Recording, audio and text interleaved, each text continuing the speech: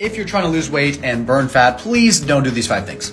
Number 1, juice cleanse. Please do not do this because you're taking in like 0 calories. Yes, you're going to drop some weight, but you're also going to lose muscle along with that. And then as soon as you get back to regular food, you're going to put all that weight back on and it leads nowhere. Number 2, don't start eating fat-free foods. Your body needs good fat to regulate hormones, and things like avocado that are packed in fat have a ton of vitamins and minerals and nutrients. You need this stuff. Don't cut it out.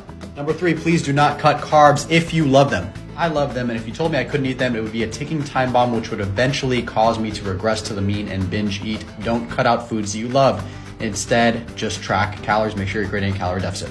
Number 4, do not do cheat days. It creates an unhealthy relationship with food and unnecessarily complicates things. You can have the foods you love every day. You just need to make room for it calorically. Plus, a huge caloric burst on a single day that goes way over can sabotage all of your hard work during the week. Number 5, do not think endless cardio is the answer. You gotta strength train twice a week. Come get started free on the site.